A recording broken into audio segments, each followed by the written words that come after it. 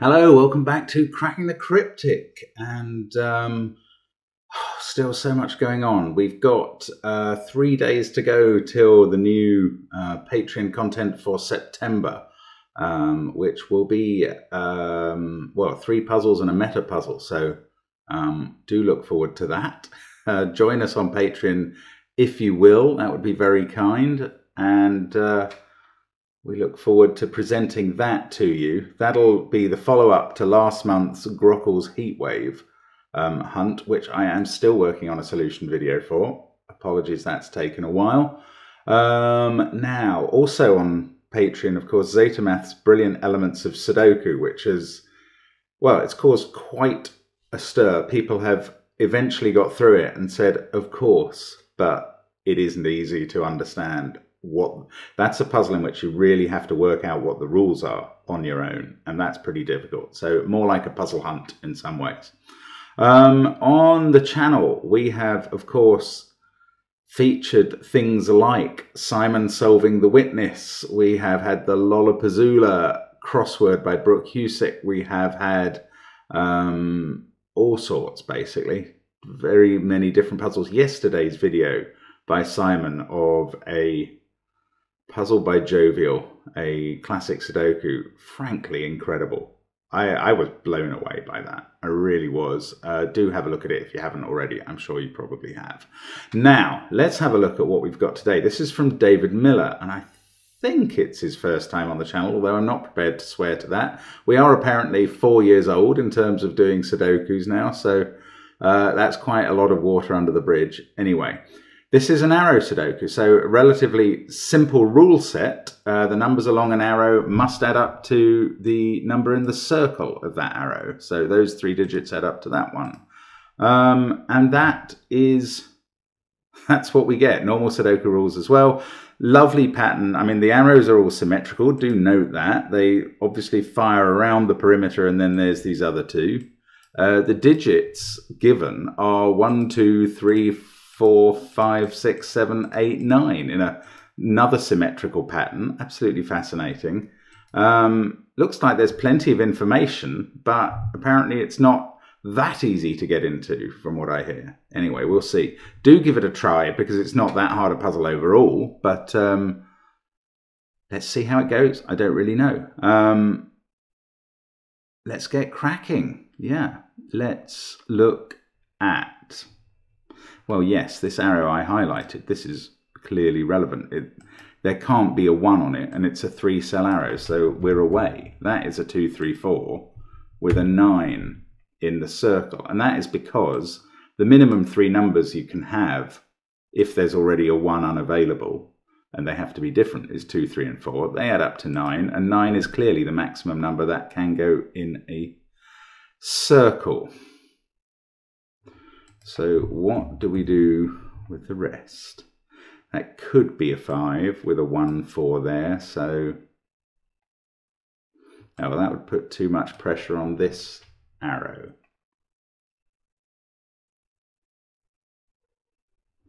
So it couldn't be a 5. Could it be a 6 with a 1, 5? Then you could get to use the 2 here. Yes, that would be fine.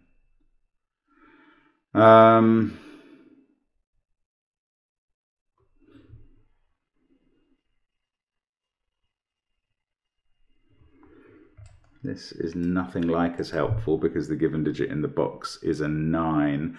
The fact that there's not 9 in those 2 cells means one of these is a 9. Yes, 9 can't be on an arrow here.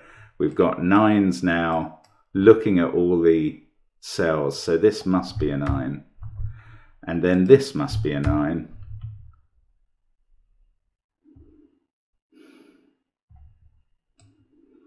One of those is a 9. Yes, again up here, 9 is in one of those 2 arrows for sure, because all of these are ruled out by the 9s we have in the grid, and 9 couldn't be on an arrow, or its circle would have to add up to a double-digit number. We can't have that.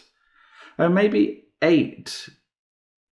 8 can't be there either because of this 8. Actually, no. 8 could be there, or there, or there. So, no.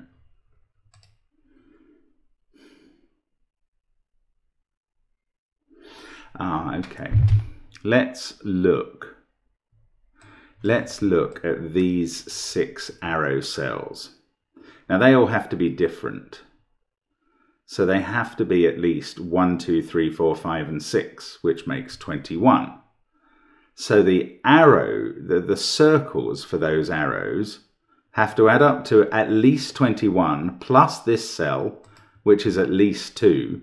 So they have to add up to at least 23. So now they are either 9, 8, 6, since they're in the same column, or 9, 8, 7. If they were 9, 8, 7, they would add up to 24. Now, you know the rule of 45, I'm sure, which says that each row, column, and 3x3 box of a Sudoku adds up to 45.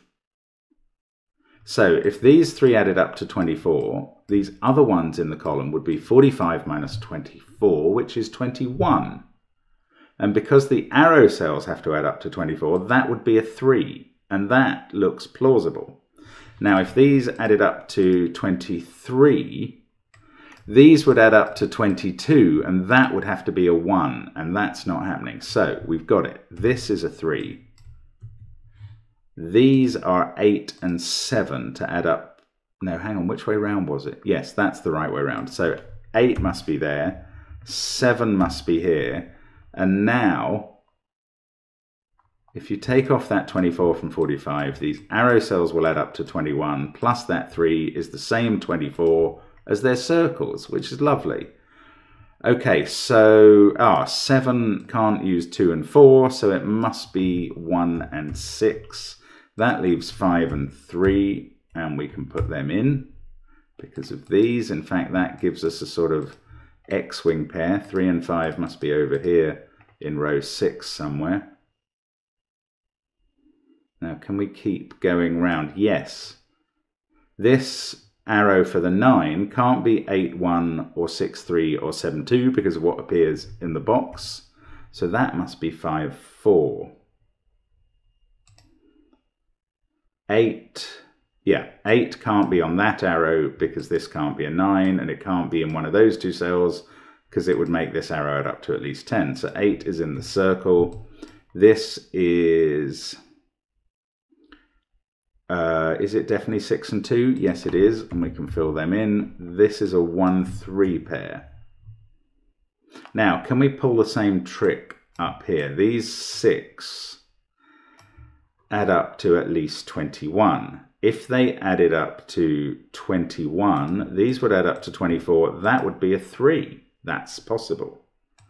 If these added up to 22, these would add up to 23, and that would be a 1. That's also possible. So there are 2 ways I think that can work.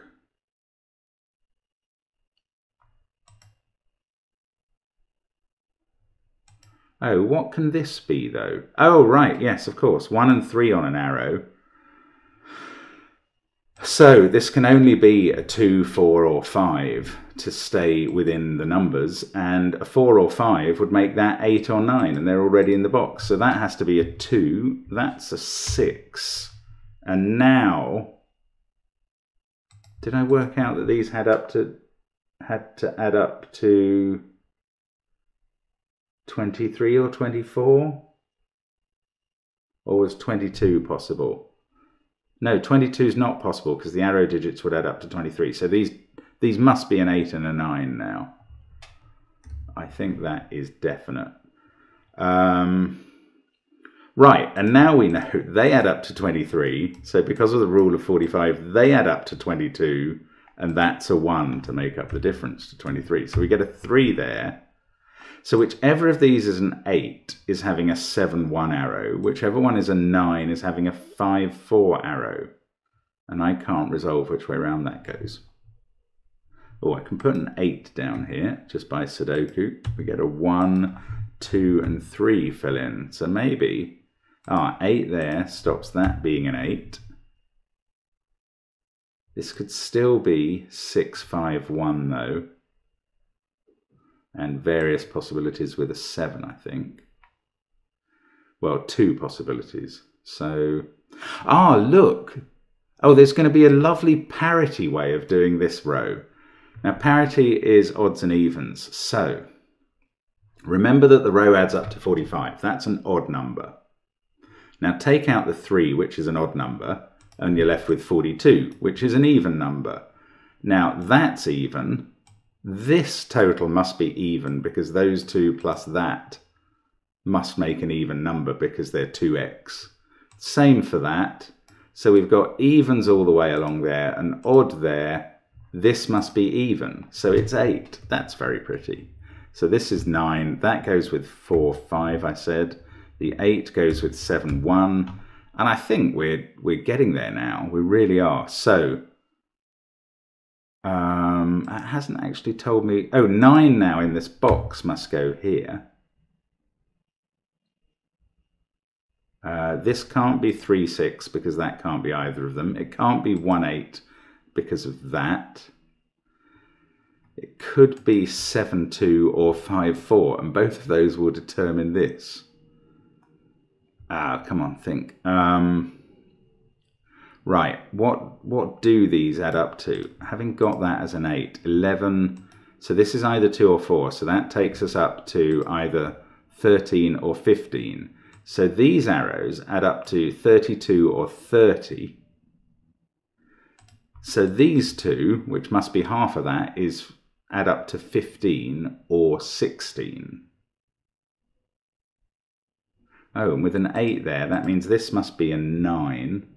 But it doesn't actually resolve this one.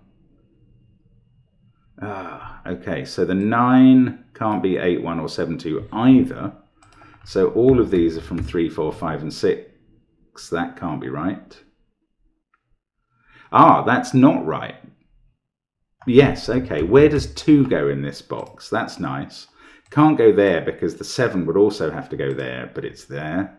And that 2 says not there. So this has become a 2. Oh, right. And these remaining ones are a 3, 4, 5, 6. But look, we've got a 3 there. So that's the 4, 5 arrow. This is the 3, 6 pair. 4 has sorted that. Now we've got 7, 1 and 6 to put in, so we can put those in. And now apart from these 4, 5 pairs, all our arrows are done because I can fix those. And we can just move on to some classic Sudoku, I think, at this point. This is a naked single 8, 5, 3. Let's look down column 6. Yes, 4, 1, 5. Good place to start. We've got 8 and 4 to fill in here. 7 and 3 to fill in here. There is some lovely symmetry here, which kind of tells you which way around to go about the puzzle. 5 and 7 here, they can go in. I still can't do that 3, 6 pair. Let's get rid of that pencil marking. Now these include a 9, that's there, and a 2. This is an 8. 5 and 6 here. I can't do those. That's surprising. Right. I need to find, I would think, a naked single. No, where does 9 go in this row? That's simple enough. 9 goes there. 2 in the same row must go there. Now let's look down the column. That becomes a naked single 3. That fixes this pair. And now I think we are cruising. 2 and 4 here. Yes, they're done. That fixes the 5, 4 pair. That fixes the 6, 5 pair. This is a very neat puzzle. Not too difficult. So that's been quite good fun, I think. 7 and a 1, and that should do it. Very nice from David Millar there. Really interesting solution. Fascinating symmetrical setup as well. That's really well worked to make that work. It's not... There's a chance there's a slightly simpler break-in than doing the maths down column 1 and column 9, but I think that was a very elegant way in. So well done, David. That's really interesting. As always, thank you very much for watching. Fairly quick one tonight, but I'm sure we'll be back for something crunchier tomorrow. And I look forward to seeing you then. Bye for now.